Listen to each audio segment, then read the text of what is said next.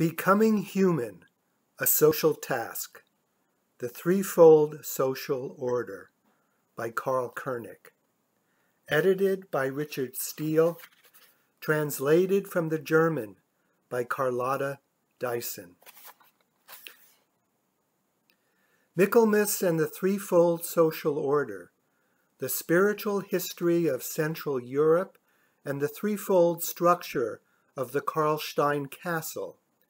A first of 3 lectures given by Karl König at Föhrenbühl on Sunday, September 20th, 1964.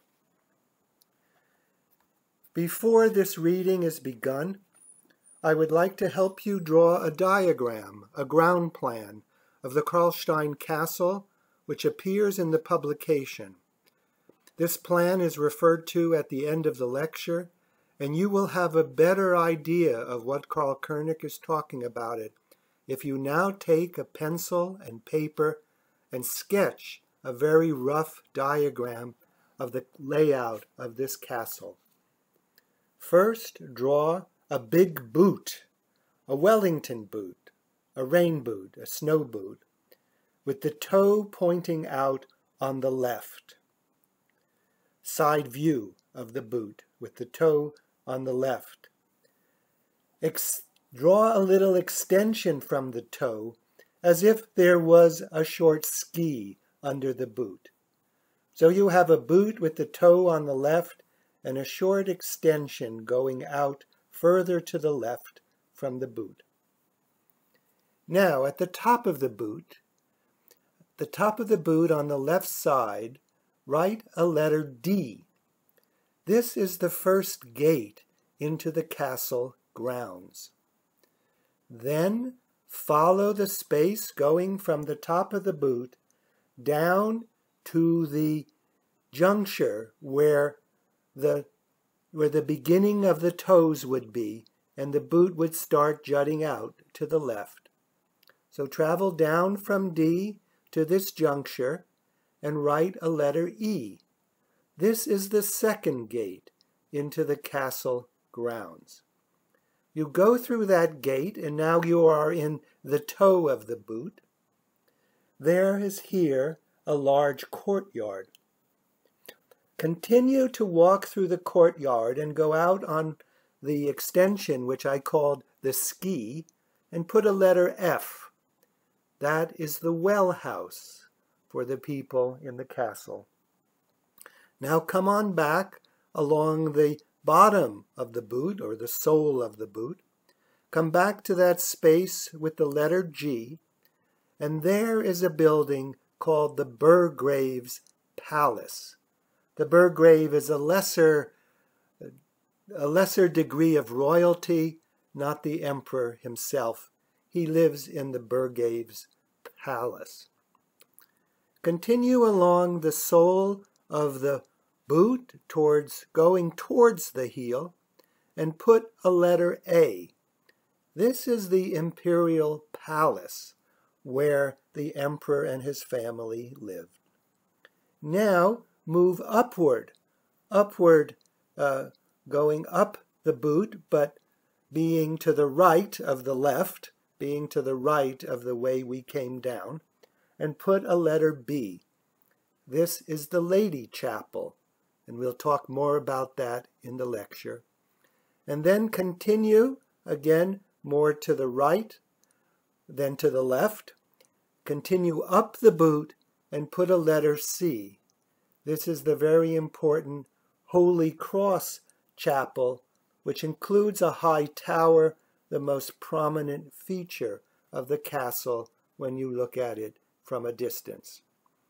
Now, if you have this rough sketch of the castle, we are ready to begin reading the lecture. The Spiritual History of Central Europe and the Threefold Structure of the Karlstejn Castle. Dear friends, on our recent trip to Bohemia, it was really the visit to the Karlstejn Castle that made the deepest impression on us. As I have been studying both the building itself and the history of this castle for a long time, in fact over 30 years, I thought that I might say something about its history as well as its significance and position within the spiritual life of Europe. Rudolf Steiner also referred to it now and then in private conversation. He said, for example, that Charles IV, the builder of the Karlstejn castle, had been the last initiate on the imperial throne. During a visit to the Karlstejn, as far as I can remember it, was in 1920, in the company of Count and Countess Pulzer-Hodis, ascending the staircase into the chapel of the Holy Cross with them, he pointed out that the wall paintings along the staircase, ostensibly depicting scenes from the life of St. Wenceslaus and his grandmother, St. Ludmilla, were actually scenes illustrating the chemical wedding. Evidence of the fact that this last initiate on the imperial throne had still been able to give shape and form to this castle on the basis of spiritual insight. Now, many people who visit this castle, upon entering one chapel or another, one room or another, or passing through this or that particular door, may find themselves inspired by a sudden spiritual insight, while others, perhaps hundreds of thousands, walk through it and it means nothing to them. And so this building has stood for 700 years, might say, at the very heart of Europe, and it still appears as chaste and untouched as ever. It is almost impossible to grasp that the stern clarity of its structure, the austere beauty of its form, has been preserved in its original state. There was also the impression we received this time, despite the terrific crowds, that this was still the case. The guide told us that every year now hordes of people, almost 250,000 in fact, are herded through, and yet none of the spiritual magic of this castle has been lost. From whatever side one approaches the castle, which is situated to the west of Prague, one initially follows the Baronne Valley and then ascends, finally reaching a landscape of hills and woods, and suddenly the castle appears, the central tower and other surrounding buildings, high up on a limestone outcrop, inaccessible from the north, west, and east, a magical structure. One asks oneself, what makes it so magical? It is bare, square, and nevertheless quite extraordinary. It is important to look at the historical background of the creation of this architectural structure. The Karlstejn was built in 1348. The Karlstejn was built in 1348, more or less exactly in the middle of the 14th century. And what does this 14th century represent? The Karlstejn forms part of a tremendous building drive, which emanated essentially from the personality of Charles IV. At the same time as the castle, a particular part of Prague, the so-called lesser town, Malastrana, was built. Charles IV saw to it that the powerful artistic personality of Peter Parler was given the opportunity of building the St. Vitus Cathedral. Prague Castle was enormously extended. The Charles Bridge across the Moldau,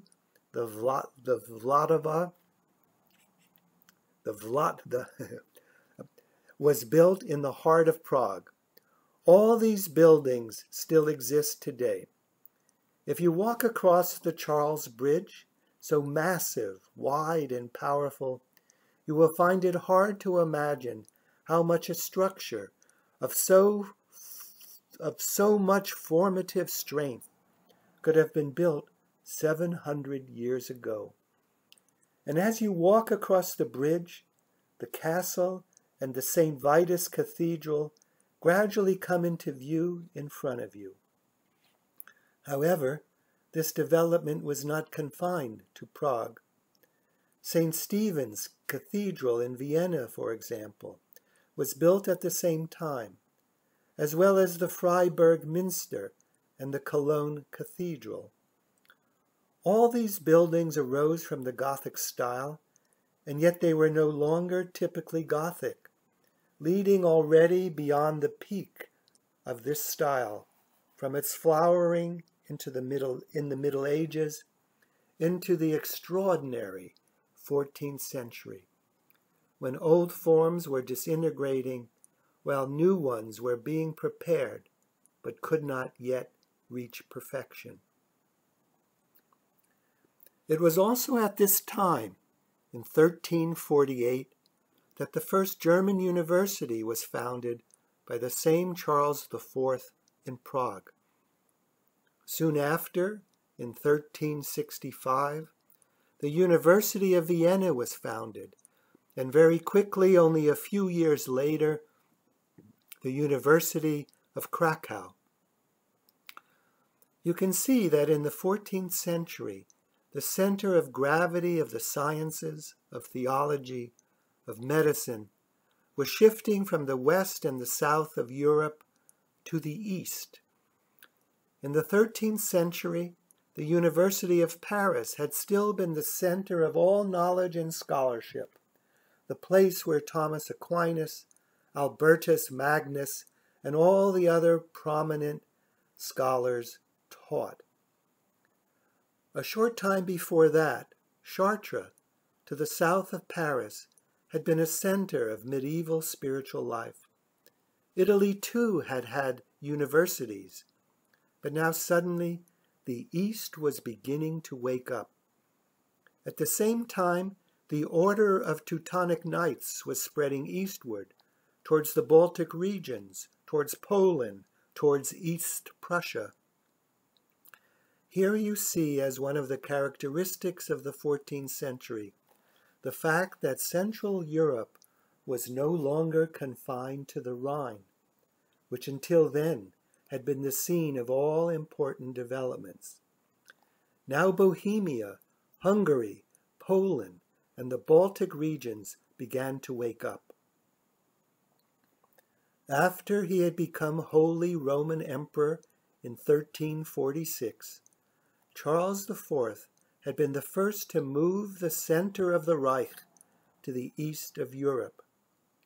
Prague became the capital of Europe for the first time, and around this center things began to unfold.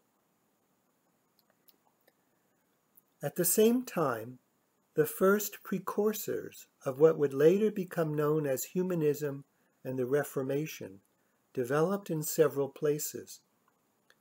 The period between the end of the 13th and the beginning of the 14th centuries saw a towering figure such as Dante, and we can hardly mention Dante without remembering his contemporary Giotto. What emerged here simultaneously represented the conclusion of the Middle Ages and the emergence of the modern age of that epoch. For immediately following Dante came Petrarch and Boccaccio, these two great Italian poets, writers, who were in fact already beginning to develop and express their thoughts and feelings in a kind of modern spirit. Reading the Decameron or some of Petrarch's writings where for the first time an attempt is made to transform Greco-Roman cultural elements into European Italian ones. It is noticeable that the all-encompassing thought cosmos of someone like Dante, which still had the quality of a macrocosm, had come to an end. Mankind was beginning to acquire new faculties. Now we know from Rudolf Steiner that around the middle of the 13th century, in approximately 1250, a mighty incision took place in the spiritual life of mankind. This incision marked the end of the possibility of immediate and direct spiritual knowledge. In the middle of the 12th century, the walls between the physical and spiritual world became impermeable, as it were, and personalities such as Thomas Aquinas or Albertus Magnus were no longer able to gain even the slightest insight into the spiritual world. What they did was to create a worldview by their own efforts of thinking. But imagination or inspiration was no longer accessible. The sunset of a final direct perception of the spiritual world is represented by Dante in magnificent beauty. The last remnants of direct, immediate, medieval spirituality now come to an end.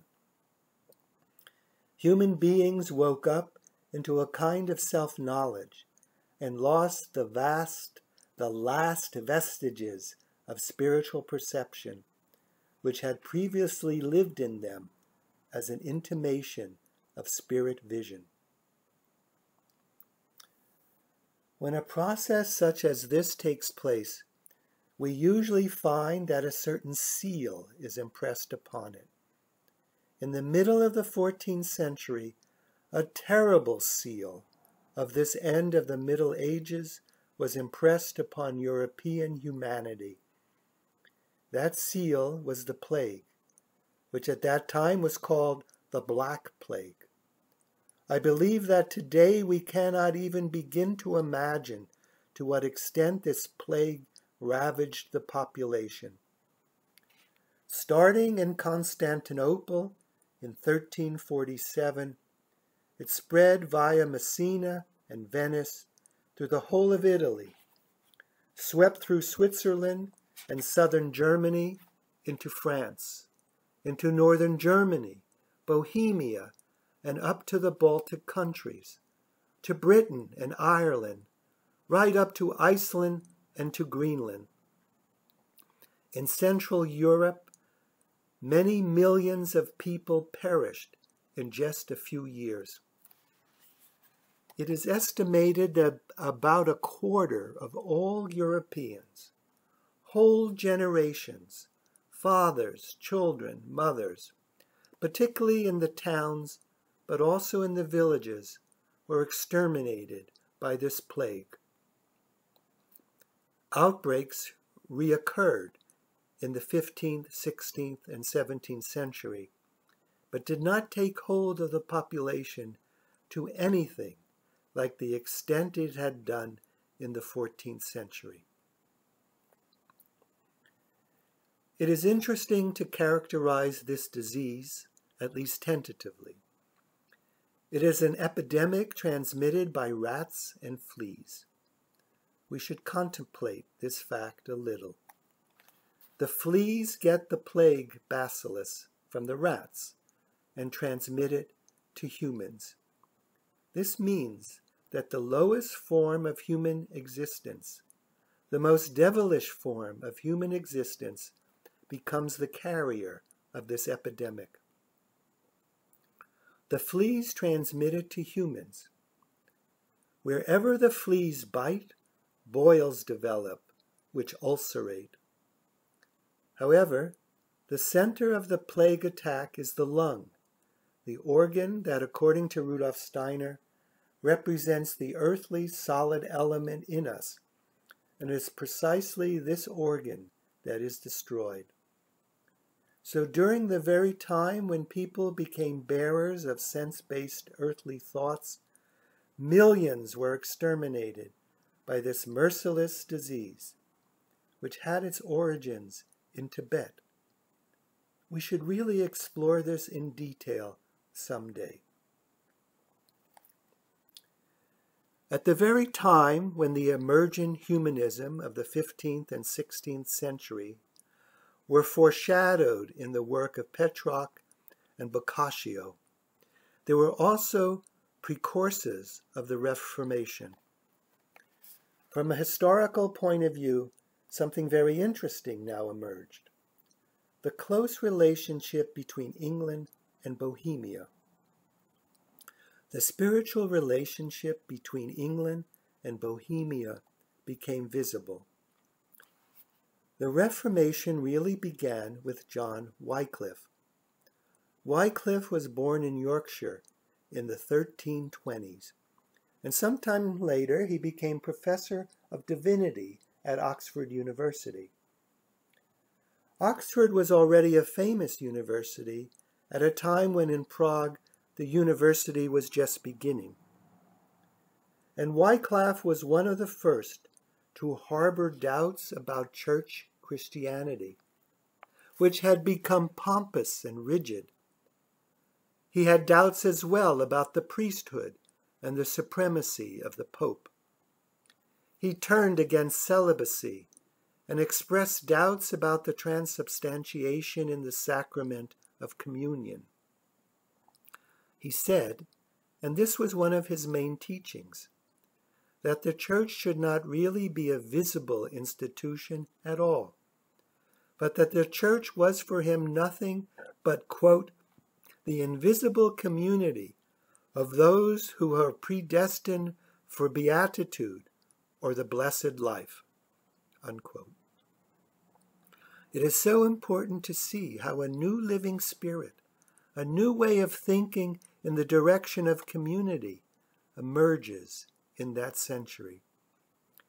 The existing institutions are typical for the end of the Middle Ages, being outwardly fixed by rules, vestments, and statutes. Now a man appears, and it is significant that he should be an Englishman, who asserts that the true church is not the visible one, but the invisible community of those predestined for beatitude, for the blessed life. At the same time, his awakening thought life makes him doubt transubstantiation. What possible basis could he have had for comprehending and affirming it? Now, John Wycliffe had a follower called Jerome, who was born around 1365 or maybe 1379 and later, having become a teacher of divinity and became known as Jerome of Prague. He studied Wycliffe's ideas at Oxford and took his teachings over to Bohemia. There is a connection here. He was a friend of the great reformer Jan Hus. Together these three, Wycliffe, Jerome of Prague, and Jan Hus, constitute the actual protagonists of the 14th century pre-Reformation. We should not forget that Hus and Jerome were burnt at the stake just across from us in Firmbrühl in Constance. Hus in 1415 and Jerome in 1416. This was at the same time of the Council of Constance, which took place between 1414 and 1417. The fact that these two men, who aside from Charles IV, can be regarded as the leaders of the Czech Bohemian awakening, were burnt in this area, the area of Firmbrühl, by the Catholic Church, is a significant part of the 14th century. This was not the only significant development. Apart from what we can see as an influence on building, on religious life, on literary and artistic life, below the surface of outer spiritual life, a new stream emerges. This new stream emanates exclusively from the Dominican order. This stream first arose in the 13th century, coming to a flowering in the 14th century, and that represents the flowering of German mysticism. It began with Meister Eckhart, who sat at the feet of Thomas Aquinas and Albertus Magnus. He had absorbed a new kind of Platonism, and with direct spiritual perception no longer being possible, he had been able to kindle within himself the spark of divine light through inner schooling, through spiritual schooling. He calls this light his tiny spark, the eternal light that every human soul can kindle within. He had pupils who were also Dominicans. One of them was Heinrich Soisa, or Sosa, who lived between 1295 and 1366, either here in Uberlingen or in Constance. It is not known exactly which. He was an extraordinarily lovable personality, unbelievable in the degree of his spiritual cognition, but at the same time extremely clear and incisive.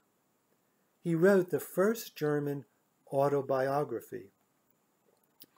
If you would like to get a feeling for the spirit of this region, I would recommend you read this autobiography, or even the autobiography of Charles IV.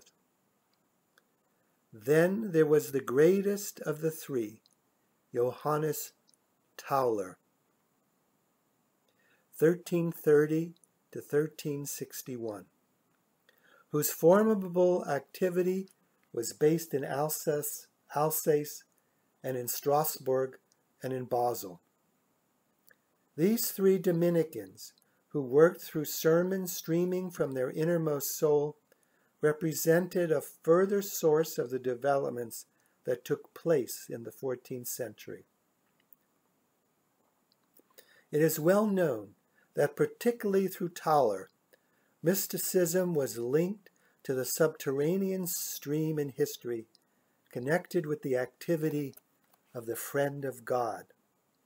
The Friend of God is that exalted personality who was none other than the great Zarathustra. He would appear again and again throughout history as a leader of humanity. Through the cooperation between the Friend of God and Tauler the mighty preacher, something of what was working secretly in the background, in the heart of history during that time, became visible to those who had eyes to see.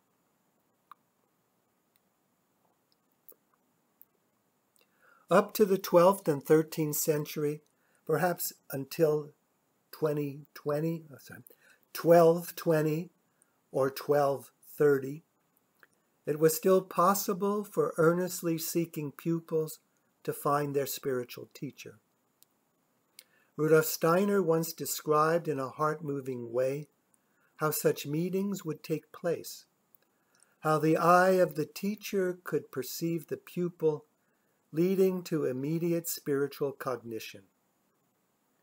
We learn further how the pupil was then led to an experience of the spirit of his youth, the spirit of his old age, and how he thereby discovered, through direct experience, that the other world is real, while this world is unreal. This possibility came to an end around the turn of the 12th to the 13th centuries, ceasing completely. The time in which people were still able to have direct spiritual meetings had passed. From then on, individual spiritual striving personalities would gather together, praying, meditating, seeking one another in community, resulting in an extraordinarily intimate mood taking hold of such small circles of people, in which supersensible beings would appear to them, not physically, who would say to them, through your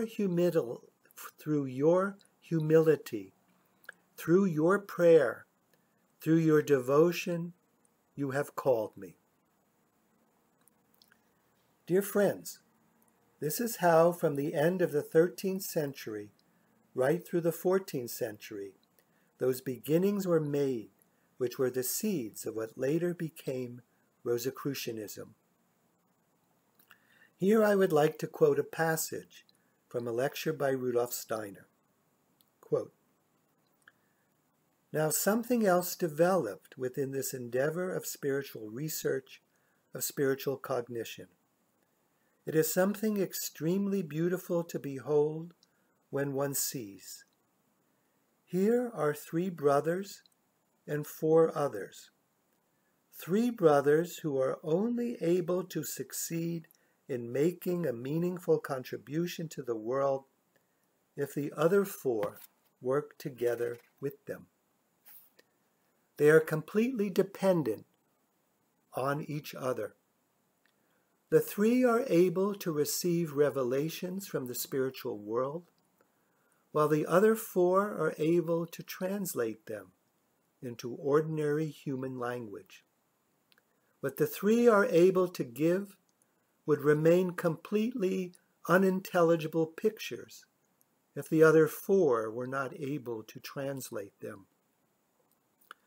And on the other hand, the 4 would have nothing to translate if the 3 did not receive the revelations from the spiritual world in the form of pictures.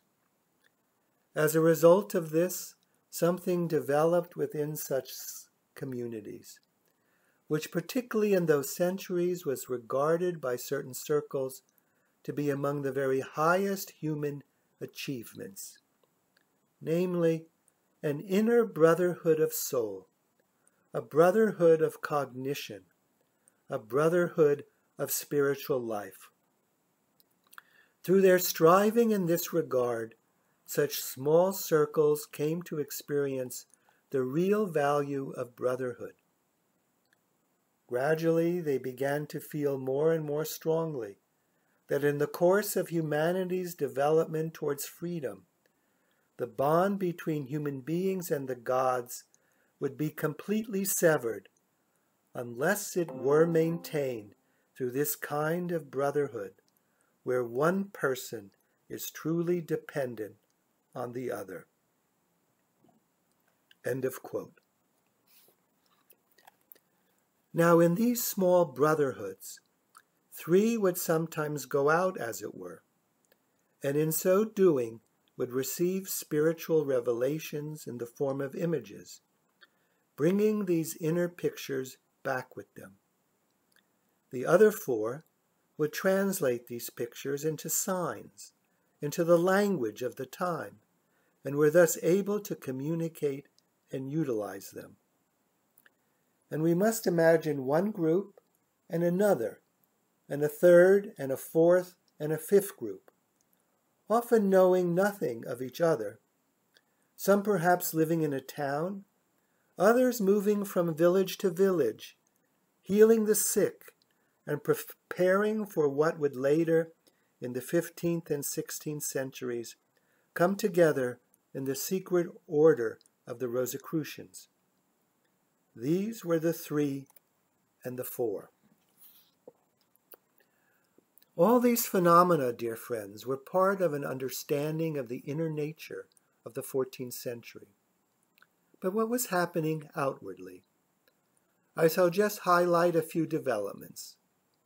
Switzerland became a confederation in 1381. The state of the Teutonic Order developed in the East, as I mentioned earlier.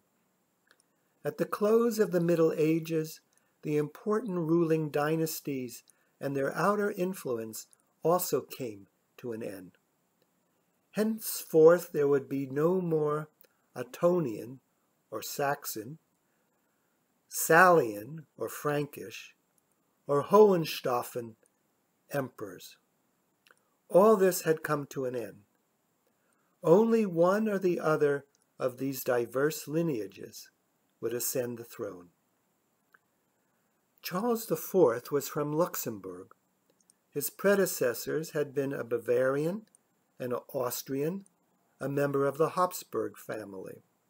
The succession was no longer predetermined. Charles IV was a great organizer and builder. He now instituted something that, in my opinion, has been completely understood, or rather, completely misunderstood. He created a completely pragmatic law that has entered the annals of history as the Golden Bull. This is a law regulating the election of the Holy Roman Emperor. The remarkable thing about it is that it stipulated that 7 so-called electors have the right to appoint the emperor. This means that there was no longer a hereditary succession based on the bloodline, but the 7 have the task, as it were, to choose the most suitable person. In reality, they did not do this in most cases, but at least that was the intention. And who were these 7? The 7 were 3 spiritual leaders and 4 secular rulers. In this, Charles IV acted out of an awareness of the small inspired circles active in the background of historical developments. And this is what he wanted to bring to the fore here. The 3 spiritual leaders were to receive the inspirations, while the 4 secular ones were to translate them and turn them into practical action. The 3 were the archbishops of Mainz, Trier, and Cologne. The 4 were the rulers of Saxony, Brandenburg, the Palatinate, and Bohemia. Now it may seem strange, but it was one of the remarkable insights of Charles IV that there were 3 archbishops to represent the world of the 3 dioceses. Cologne stood for Italy, Mainz for Germany, and Trier for Burgundy, and 4 secular lords. These were the Lord Cupbearer, the Lord High Steward, the Lord Marshal, and the Lord Chamberlain. Now, of course, this did not mean that they served wine and food to the emperor and kept his rooms tidy, but it meant that they represented the power of the wine and the power of the bread, the altar, and the vestment. This means that the spiritual realm and the earthly realm were intertwined in this golden bull. At the core of all this is the wellspring of the Rosicrucian impulse, which I have already mentioned.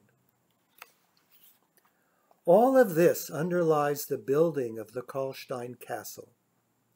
That is the actual spiritual foundation of this building. Historians and anybody else who tries to explain the Karlstejn or who writes about it would say that the reason it was built so solidly was to safeguard the crown insignia and important state documents behind strong walls. Of course, outwardly, this is quite right, and yet at the same time, it is wrong. Charles IV was in fact an initiate on the imperial throne, and while his endeavors were premature, he saw the role of the emperor as the representative of the spirit on earth. His insignia were kept in the sacred Christian space. State documents were drawn up and signed in this same sacred space. This was the intention and purpose for which the Karlstejn was built. Perhaps I can now give you a brief description by way of an overview of the castle itself. Approaching the Karlstejn, one sees various structures. The very highest is the square tower, C in the diagram. This tower is connected only through a small wooden bridge with another building, B, somewhat larger, situated a bit lower down, and also isolated. This building in turn is connected through a corridor and a gallery to a much larger building, A. These are the three main buildings. The entrance is through the first gate, D, and there is a second gate, E, before one comes to a large courtyard. The whole thing has a strange layout, resembling a kind of snail shell, which has as its highest point the tallest central structure. The building adjoining the courtyard, at G, was the apartments or palace of the burgrave of the castle. It has nothing to do with the castle itself. In front of the imperial palace, A, there is another courtyard with a spring that still runs today, enclosed in a brick channel deep underground. The whole structure is built on rock. Everywhere you see rocks showing through. The large building, A, is the imperial palace, containing both the private apartments and the small St. Nicholas Chapel, at its lower right, for the use of the imperial family and its entourage. Walking a little further, you come to the part which consists of two sections. One of these is the Lady Chapel, B, which was originally decorated with wonderful representations of the whole apocalypse. Unfortunately, only traces of it can be seen today. And this little side chapel here, adjoining the Lady Chapel, was built for Charles IV. He would go there every Maundy Thursday, staying there until Easter Sunday, in prayer and meditation. There was only a small hatch through which important state documents could be passed for signature, as well as drink and a little food. During this time, he would not see any other human being face to face. From there you go up to the tower. In this tower there was a long flight of steps leading to the highest chapel, Chapel of the Holy Cross, at letter C. The left side of the stairway on the way up shows scenes from the life of St. Wenceslas, sowing the corn, harvesting the wheat, threshing of the wheat, and the baking of the bread. And on the other side, the life of St. Ludmilla, where she is picking grapes, pressing them, making them into wine. At the top of the stairway, you come to the door of the chapel, and above the door you see St. Wenceslas and St. Ludmilla partaking of the chemical meal. And then the door opens, and you find yourself standing in a large space, dividing it into two by a trellis, the larger space in front and the smaller one behind the trellis. The walls are clad in malachite and inlaid everywhere with magnificent precious stones, carnelian, topaz, beryl, and so forth. Above, the walls are covered with portraits of saints painted by the great painter of the time, Theodoric of Prague. There are about 90 saints altogether. The fact that behind each of the saints a relic connected with the saint was let into the wall has largely been forgotten today.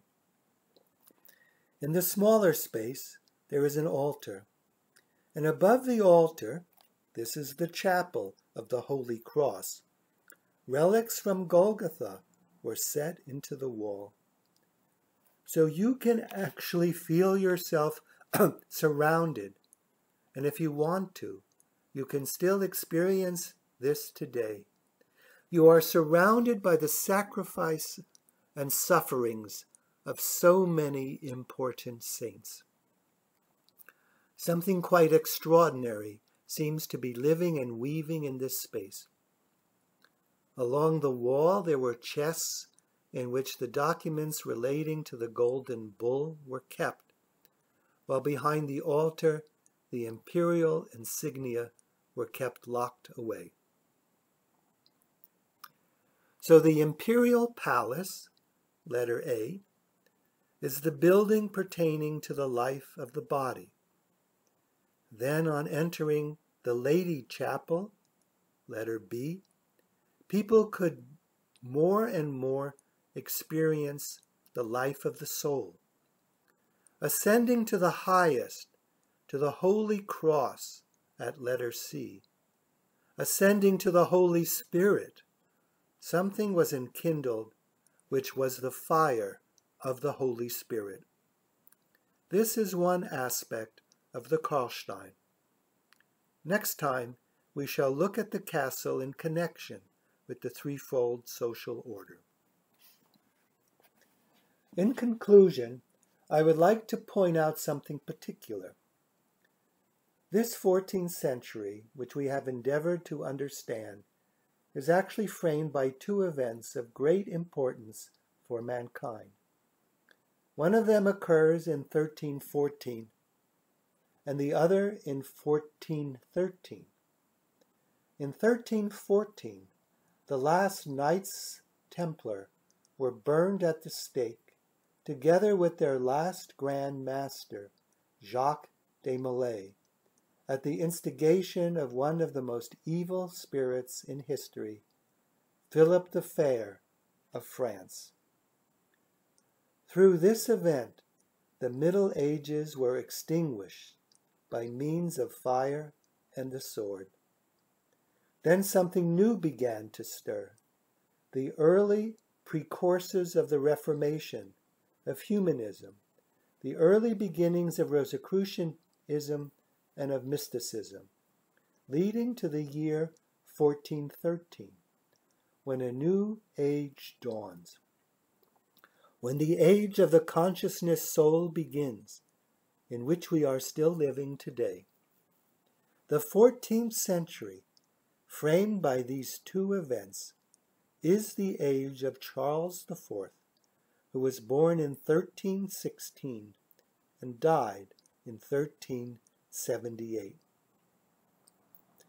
In the same year, in 1378, Christian Rosenkreuz was born again and began his journeys to Holland, where he became a monk.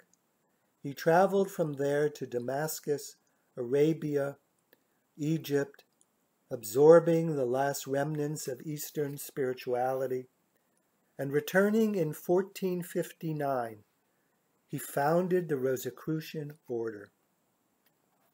In this order are gathered together the many small springs of the brotherhoods of seven that I described earlier.